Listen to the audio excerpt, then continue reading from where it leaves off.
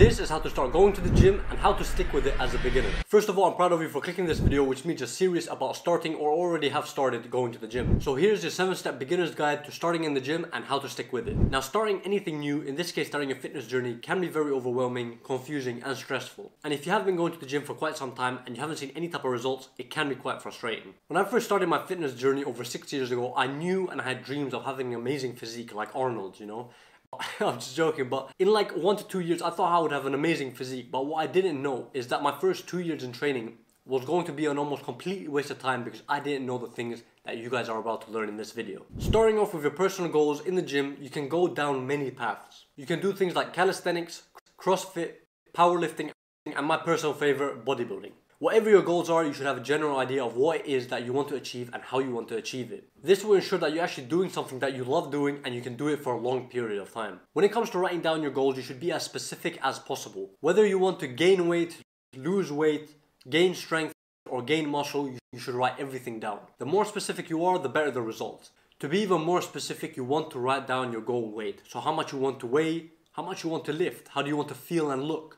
So the more specific you can get, the better the results will be. You should also remember that your goals will change over time, which is completely normal. The gym you choose should be an environment that you're comfortable with. Fortunately, nowadays we have loads of options. You have your commercial gyms, your private gyms, and your hardcore gyms. The great thing about the majority of these gyms, you can have a tour or a free session at the gym, which will ultimately give you a better understanding of what gym you want to choose. You should also make sure that the gym is as convenient as possible. So a short driving distance or a short walking distance will make it easier for yourself to go to the gym on the days that you don't really feel like going. Speaking of choosing the right gym, you chose the right beginner's guide to the gym, so now it would be a perfect time to like the video and share it with a friend. If you have no experience in the gym, I suggest you do some research. Watch some videos on exercises, form, how to use certain machines, and any other advice that would be beneficial. This brings me to my next point, developing your personal workout split.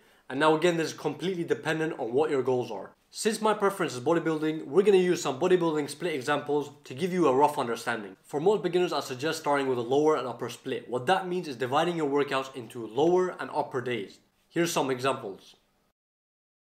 If you feel like this is not enough, the next split you should try is PPL, push-pull legs. Meaning on push day, you're training your chest, shoulders and triceps. On pull day, your back and biceps. And on legs, you're training your quads, hamstrings, glutes and calves. And here are some examples of the PPL split. Now moving on to nutrition, and again this is completely dependent on your goals. But here are some simplified ways to calculate your calories for weight gain and weight loss. And of course there are more things that go into your nutrition, but this is a good start. For fat loss, you want to be in a deficit. Now what that means is having your calories lower than your BMR, your basal metabolic rate.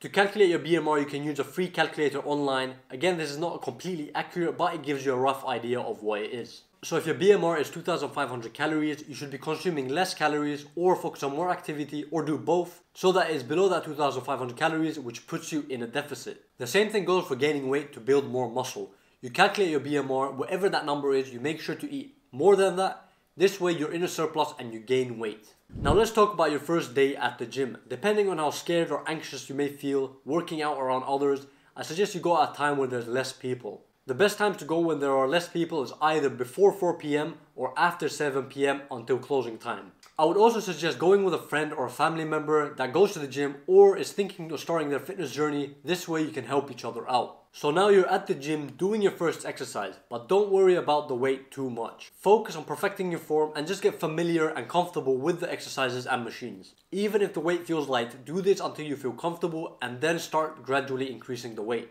Then go for about 3 to 4 sets of 10 to 12 reps for each and every exercise. Reps meaning the amount of times you do a single movement, and sets being the number of times you do the group of repetitions. Now another thing that I want to mention is that the gym is a place for everyone, and it's a place where everyone should feel comfortable. All the people that you see at the gym who are stronger than you or bigger than you have all been where you are right now. So don't worry, no one is judging you, and in fact, they are more than happy to help if you ever need help or advice. So some time has passed and you're further in your journey.